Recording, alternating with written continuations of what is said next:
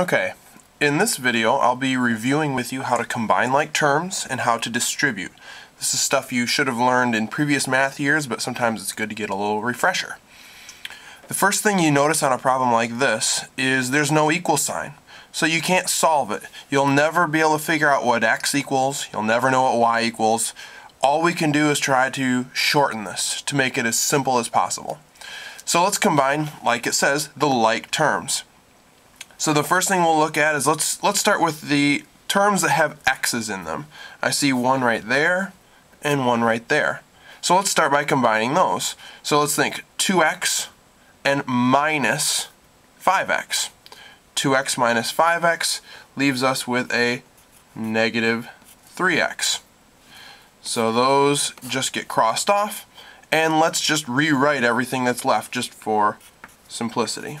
So we'll just rewrite plus 3y minus 6 plus 4y, and don't forget that plus 7. Alright, now let's work on the next thing.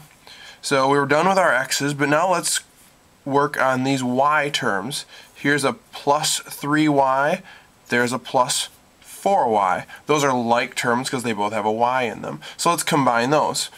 Let's rewrite minus 3x. What's 3y plus 4y? Well, of course that is plus 7y. So now those are done. Let's rewrite what's left. Minus 6 and plus 7. And we've got one more round to go. We've combined the x terms, we've combined the y terms. Now let's just combine the regular old numbers. So let's rewrite what's left. Minus 3x plus 7y. And what is negative 6 plus 7? Well, that is just a plus 1.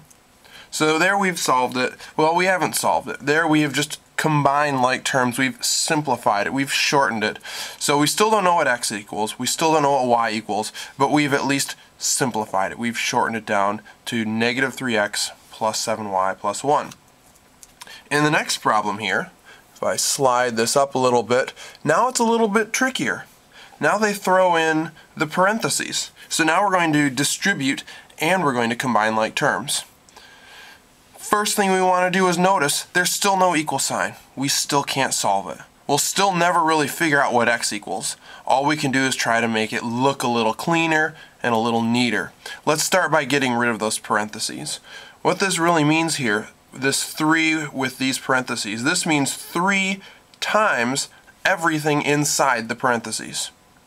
So this is really going to be 3 times 2x, and this is going to be 3 times this negative 3 term here. Don't forget that negative sign. So let's do that first and get rid of those parentheses. 3 times 2x is 6x. 3 times negative 3 is negative 9. Let's now just rewrite what's left. Don't forget that plus 7 and the minus 2x. Now we've done the distributing, now let's do the combining of like terms. So let's start with the x's. There's an x term there, there's an x term there. So let's do 6x minus 2x, and that leads to 4x. So we have gotten rid of those. Now let's just rewrite what's left. There's that minus 9, there's the plus 7. So we've done the x's, now let's work on those two plain old number terms there. So 4x, what's negative 9 plus 7? Well, that is negative 2. So we took this big long thing with lots of different terms with some parentheses thrown in, and we've shortened it down to 4x minus 2.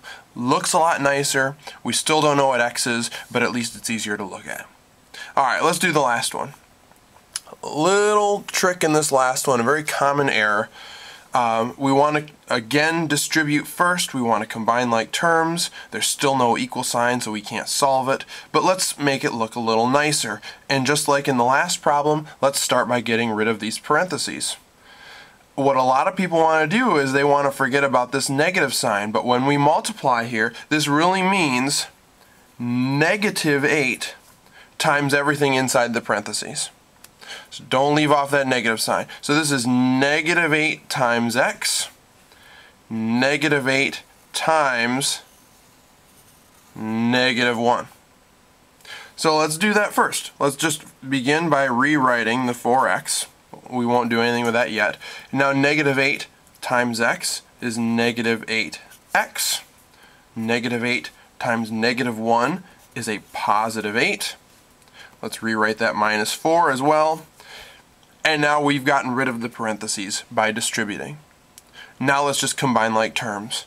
Let's start with the x terms. There's 4x minus 8x, which combine to make negative 4x.